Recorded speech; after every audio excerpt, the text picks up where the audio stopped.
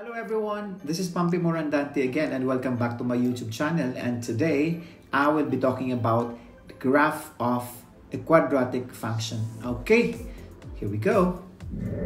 Okay, I have here an example. Draw the graph of the function f of x is equal to x squared plus 2x, which is a quadratic function, for x is equal to -3, -2, -1, 0, 1, 2, and 3.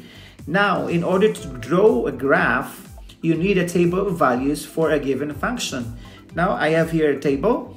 I'm putting all the values of x here, -3, -2, -1, 0, 1, 2, and 3. And I am going to solve for y by just simply substituting the values in the given function. So there you go. The values of y are 3, 0, -1, 0, 3, 8, and 15. Okay, so that's how you do that. Down below is the procedure on how to find out the values of y.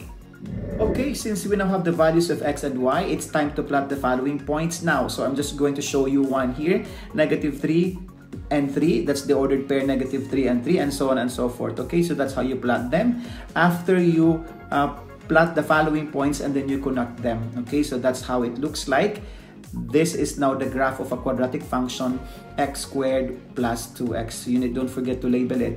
And then this is now what we call a U-shaped, or we also call it the parabola. Okay, so the graph of a quadratic function is a parabola or a U-shaped. Okay, now here a follow-up question, which is use your graph to find all the solutions to the equation x squared plus 2x is equal to 0. So now, how are we going to find out the equation given a graph? How to find out the solutions, I mean. So just simply look at those points that intersect the x-axis. Okay, what are these points? Look at this.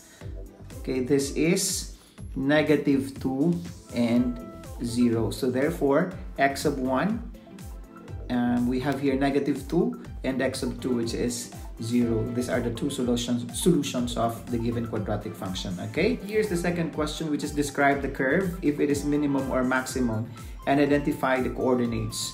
Okay, so how do we describe this if it's minimum or maximum? So in this case, it's U-shaped, so we call it minimum. Okay, where, at what point? So look at this, down below there, this is -1 and -1, so minimum at -1, -1. Otherwise, take note of this.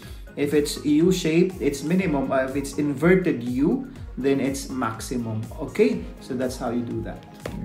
And that is all about the graph of a quadratic function. Thank you so much for watching, and don't forget to like and subscribe. Bye!